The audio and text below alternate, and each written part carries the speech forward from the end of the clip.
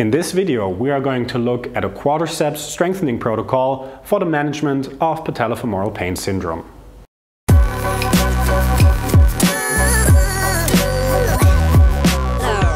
Hi and welcome back to Physiotutors. One hypothesis about the etiology of PFPS is the late onset of electromyographic activity of the vastus medialis obliquus to vastus lateralis, as this impairs tracking of the patella within the femoral sulcus and leads to irritation of the patellofemoral cartilage.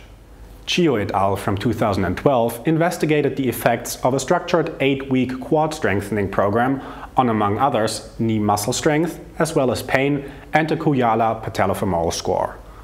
What they found was that both strength and the KPS score reduced by both statistical and clinical significance. During the 8 weeks, patients attended 3 supervised exercise sessions per week. They performed both the leg press and sitting knee extension at a 10 RM for 4 sets of 10 repetitions with 1 minute rest between sets. Alright, if you are interested in how to calculate 1 RM, check the link in the top right corner, and if you are looking for a protocol that combined both hip and knee strengthening for managing PFPS, check the video on the left. As always, leave a comment down below and let us know what you think, subscribe to our channel if you haven't, and check out our very own assessment ebook by a click on the icon in the bottom left of this screen. As always, thanks for watching. This was Andreas for Physiotutors. I'll see you next time. Bye.